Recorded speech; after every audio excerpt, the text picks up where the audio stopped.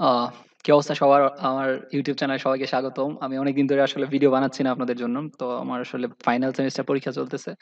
যার কারণে আমার তেমন ভিডিও বানানো হয়ে উঠছে না। তো আজকে যে বিষয়টা নিয়ে কথা বলবো, আমার এখনো পরীক্ষা চলতেছে। সামনের মাস থেকে মেইনলি আমি ভিডিও ভালো করে বানানোর ট্রাই করব।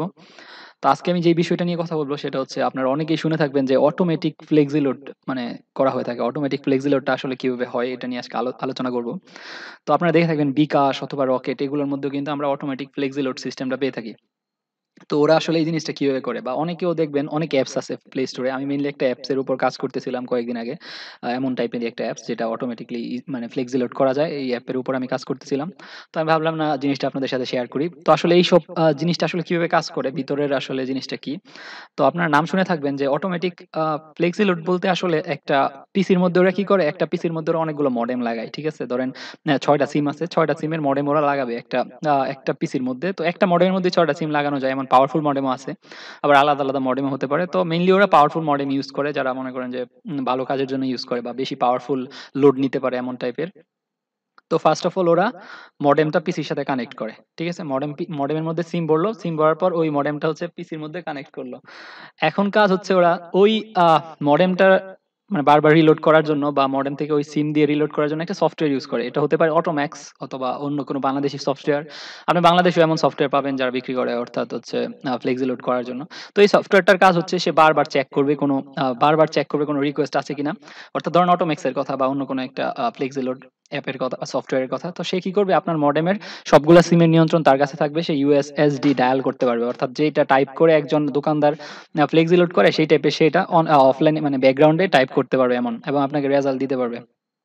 তো এই অটোমেক সফটওয়্যার বা অনলাইন বা ফ্লেক্সিলোড সফটওয়্যারের কাজ হচ্ছে সে বারবার চেক করবে কোনো একটা ডেটাবেস, ঠিক আছে? অর্থাৎ একটা ডেটাবেসের মধ্যে কোনো একটা রিকোয়েস্ট আসছে কিনা। ধরেন এটা হচ্ছে আমি যেটার উপর কাজ করেছি। তো এটা হচ্ছে ওদের বিলিং মানে হচ্ছে ওদের ওয়েবসাইট বা ওদের ব্যাকগ্রাউন্ডে যা কাজ করে অর্থাৎ ওদের সার্ভারটা আরকি সার্ভারটা মেইনটেইন করার জন্য। তো এখানে অনেকগুলা টেবিল আছে। তো এইখানে একটা টেবিলের মধ্যে অর্থাৎ ডেটাবেসের যেই জায়গাগুলো আছে এইখানেই একটা টেবিলের মধ্যে মনে করেন যে রিকোয়েস্ট যদি আসে তো ওই সফটওয়্যারটা বারবার চেক করে যে এই ডেটাবেজের এই টেবিলে কোনো নতুন রিকোয়েস্ট আসছে কিনা। ঠিক আছে? নতুন যদি রিকোয়েস্ট আসে তাহলে সে ওই রিকোয়েস্টটা কি করবে? অ্যাকসেপ্ট করবে। নতুন সেই রিকোয়েস্টটা সে পাঠিয়ে দিবে কোথায়? ওই অটোমেক সফটওয়্যার। আর এই অটোমেক সফটওয়্যারটা কি করতেছে? বারবার চেক করতেছে যে ওই ডাটাবেজের টেবিলে কোনো রিকোয়েস্ট আছে কিনা। ঠিক আছে? তো যখনই সে রিকোয়েস্টটা পাবে তখন অটোমেক্সটা দেখবে যে কোন নাম্বারে টাকা পাঠাতে হবে, আর কত টাকা পাঠাতে হবে, আর অপারেটর কি এই ৩ টা জিনিস চেক করে সে মেইনলি ওই অটোমেক সফটওয়্যারটা কাজ করে দিবে। রিচার্জ করে দিবে। আর এখন অনলাইন অ্যাপস এর কাজ হচ্ছে ধরেন বিকাশ থেকে আপনি রিচার্জ করতে চাইলেন। ঠিক আছে? তখন বিকাশের অ্যাপস কি করবে? আপনার ওই সার্ভারে রিকোয়েস্ট পাঠাবে। অর্থাৎ যেই সার্ভারটা আসলে অনলাইনে আছে, সার্ভারে রিকোয়েস্ট পাঠাবে। সার্ভারে রিকোয়েস্ট পাঠানো যদি আপনারটা অনেক মানে সাকসেসফুল হয় অর্থাৎ আপনার অ্যাকাউন্টে টাকা আছে এবং রিকোয়েস্ট পাঠাতে পারছেন তাহলে ওই ডেটাবেজের ওই টেবিলে গিয়ে আপনার রিকোয়েস্টটা জমা হবে। আর ওই রিকোয়েস্টটা যেহেতু ডেটাবেজের টেবিলে জমা হইছে আর অটোমেক্স প্রতি সেকেন্ডে ওই ডেটাবেসটা স্ক্যান করতে থাকবে। আর স্ক্যান করে যখন আপনার নাম্বার পাবে তখন সে আপনার নাম্বারে টাকা পাঠিয়ে দিবে।